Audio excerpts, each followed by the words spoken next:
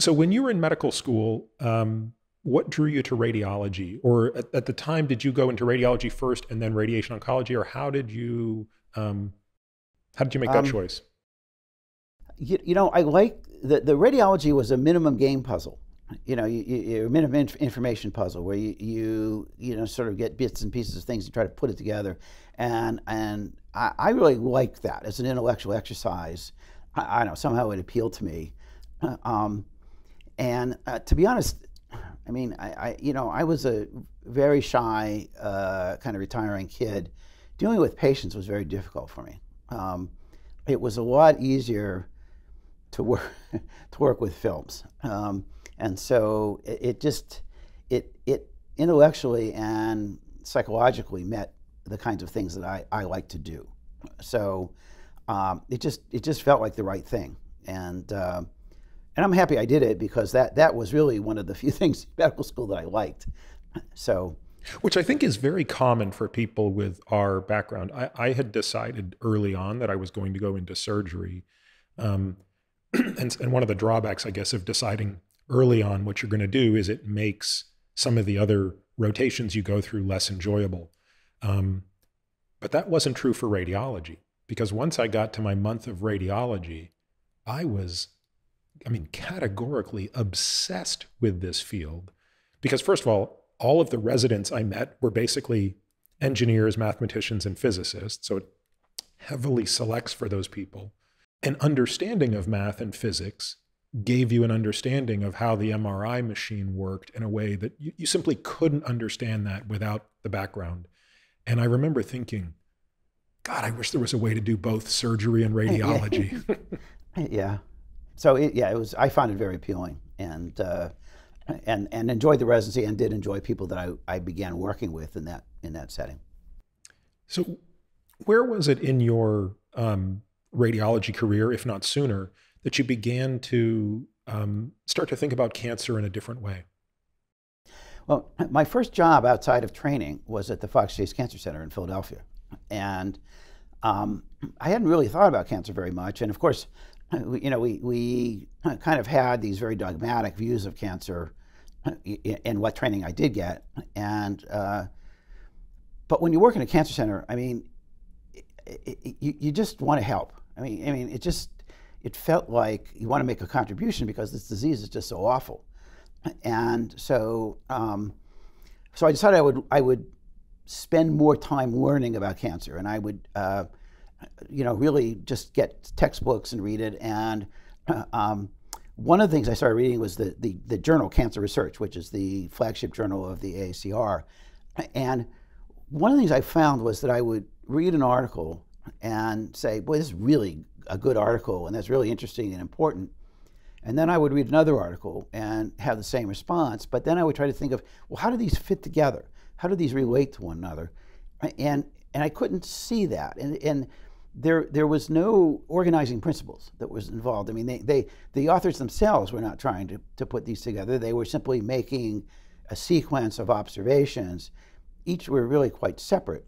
And as you know, in the physics world, these things had happened. The planetary motions, for example, Tycho Brahe and others pretty much had the data, but the data was overwhelming and complicated.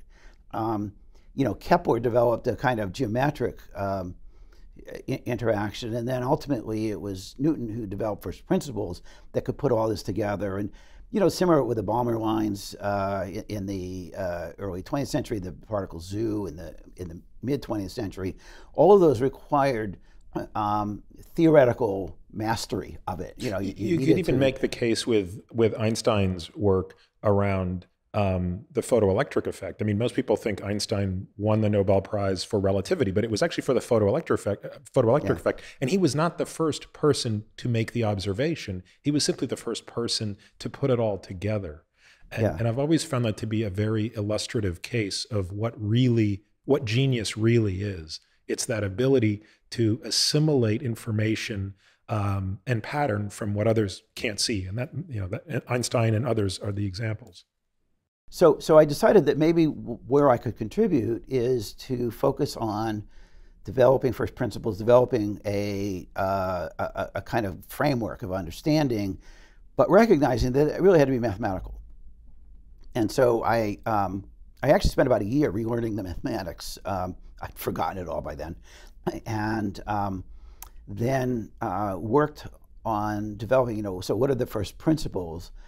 And I decided it would, it'd have to be evolution and ecology, that all living systems essentially obey the laws of Darwin, and therefore cancer must do the same.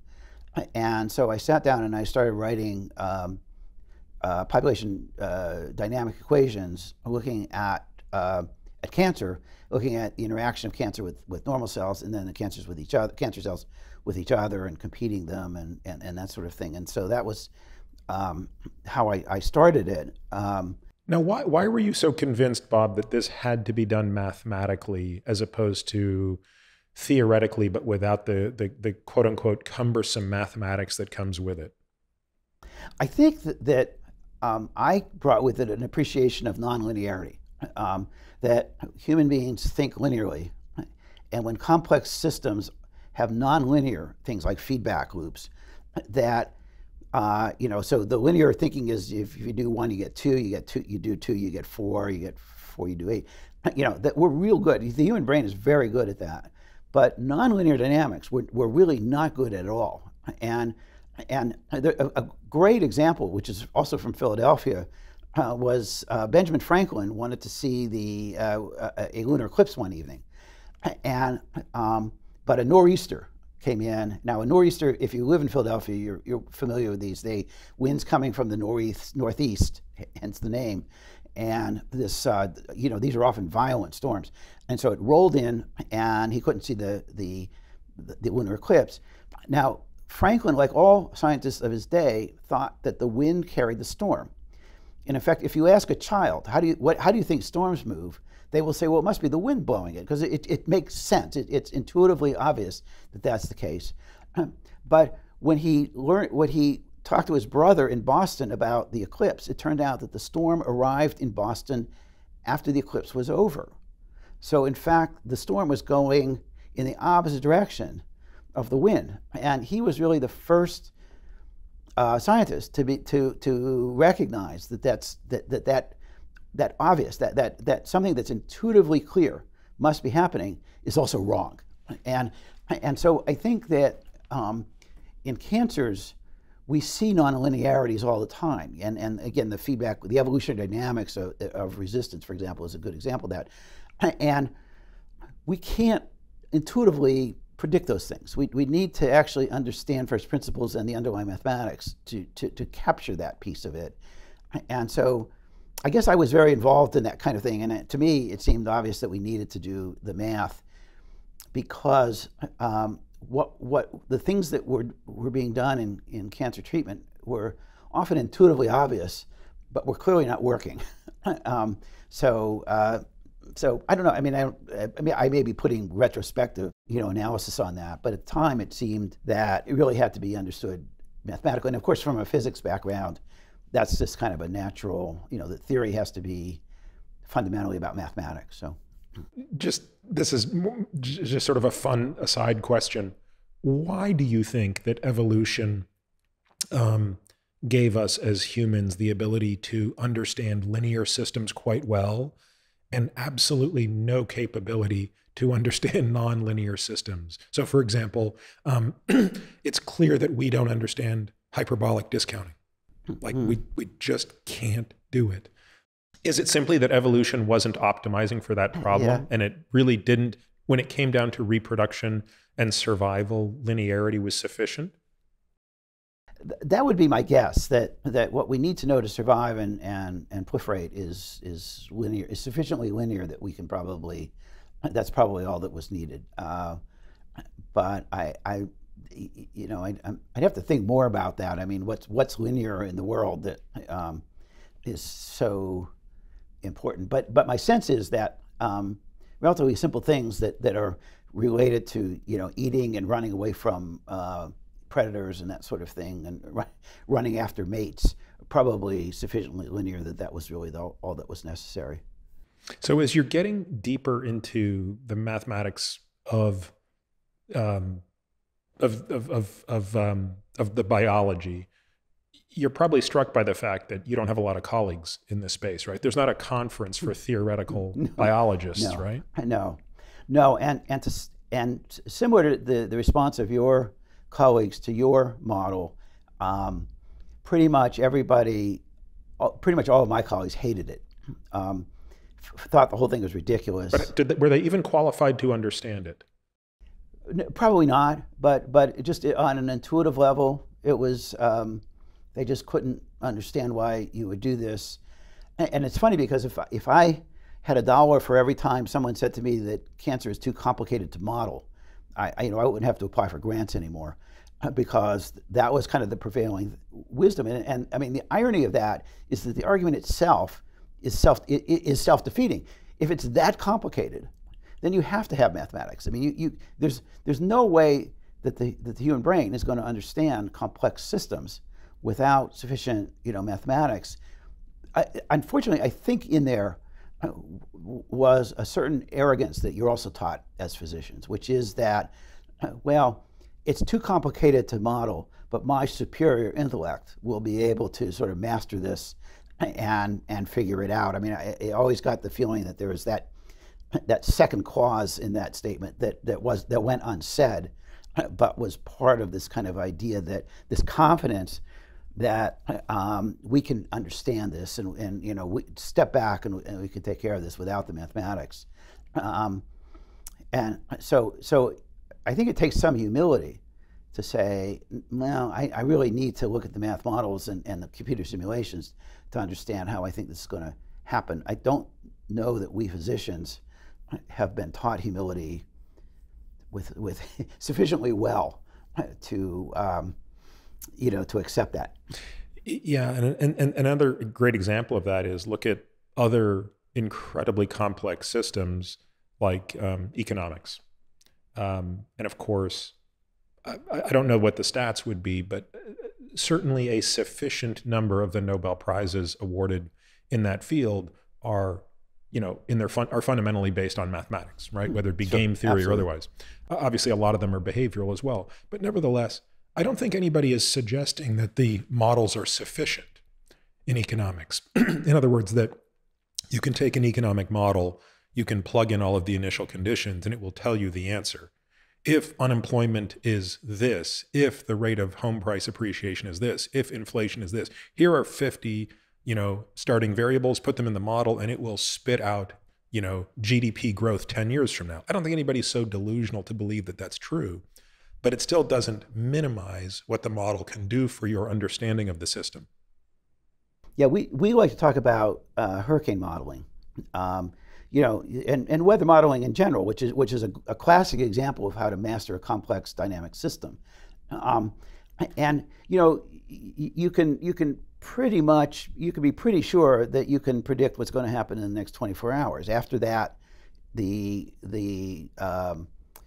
complexity as well as stochastic changes are going to degrade the accuracy. But that doesn't mean that, so at each day you get more data and you just keep predicting forward. It's not necessary, at least again in sort of cancer modeling, to say what's going to happen 10 years from now. It's just, you need to know, what should I do, what therapy should I use today, and for the next 3 months, say, and then after that we'll get more data, we'll start again. But sometimes people expect more of it than that, and like you said, that's this idea that we should be able to predict the entire course is not realistic. I'm glad you brought up hurricanes and weather, because as you note, they're some of the most complicated models out there. Mm-hmm. And that has to do with the fact that they behave in many ways as these, like Lorenz curves, right? So they are chaotic systems. Yeah. And Yeah. because they are so sensitive to initial conditions, they don't really behave well outside of very, very narrow delta T windows. And, I remember in college when we began studying chaos, the first example you learn is about the butterfly that flaps its wings in Tokyo that leads to the Yeah. storm 2 weeks later Yeah. in New York. where would you put, and this is getting way ahead of ourselves because we're going to come back and go through it from an evolution perspective, but just at the outset, before I forget to ask this question, where would you put cancer models on the relative spectrum of, here's a really well-behaved model on one side, some linear regression model that works perfectly because you have infinite past data and the future scenarios don't deviate. So that's like a monkey model. And then at the other end of the spectrum, you have the weather predicting, hurricane predicting model as the most chaotic. If that's a 1 and a 10, where does cancer biology behave? I think probably 8 or 9. Okay. I mean, I think it's on more on the chaotic. I think there's a lot of stochasticity. There's also a lot of heterogeneity, and I think those things make it difficult. So it's harder to predict, but not infinitely hard. I mean, I think we can do this, but we always have to have a level of humility and understanding that. First of all, evolution is very clever and likes to embarrass you, so that you can easily crash and burn. But it's not random either. I mean, there's predictability to it, and finding that point between them where you can predict with reasonable certainty and also sort of hedge your bets in ways that even if things don't go exactly as you plan, you can still benefit the patient from early recognition that it's not going the way you planned, recalibrating models, rethinking the underlying dynamics, and then going forward, as opposed to here's your model, just take one a day for the next 10 years and you'll be fine. I don't think we can be at that point. This podcast is for general informational purposes only and does not constitute the practice of medicine, nursing, or other professional healthcare services, including the giving of medical advice. No doctor-patient relationship is formed. The use of this information and the materials linked to this podcast is at the user's own risk. The content on this podcast is not intended to be a substitute for professional medical advice, diagnosis, or treatment. Users should not disregard or delay in obtaining medical advice from any medical condition they have, and they should seek the assistance of their healthcare professionals for any such conditions. Finally, I take conflicts of interest very seriously. For all of my disclosures and the companies I invest in or advise, please visit peterattiamd.com/about, where I keep an up-to-date and active list of such companies.